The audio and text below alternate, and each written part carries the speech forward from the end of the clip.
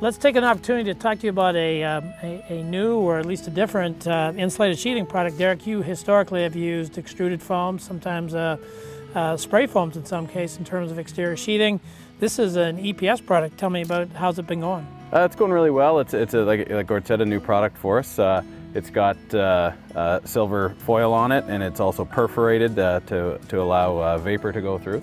And it's still R10, but in a 2 1/4 inch format. That's correct. So extruded foams are 5 per inch. This is 4.5 per inch to get to R10, which is kind of common to you. So there's really no reason why we had to go to R10 other than that's kind of a common number. Could have gone back to R9 and get to 2 inch, which would have made things just a little bit simpler, but fair enough. I do like the fact that EPS foam in general is more permeable, more breathable, if you will, than other foam products. The foil facing would counter that. That is, it's not particularly permeable, but they do put these micro perforations in that gets you, pretty good permeability, just over, between 1 and 3 perms, depending on the nature of the product. And you're going to install it pretty much the same way you've always done. Yep. Of course, we're putting a house wrap over top of it, so we don't need to. This isn't your weather barrier. This is your thermal barrier. That's right. And the guys liked it?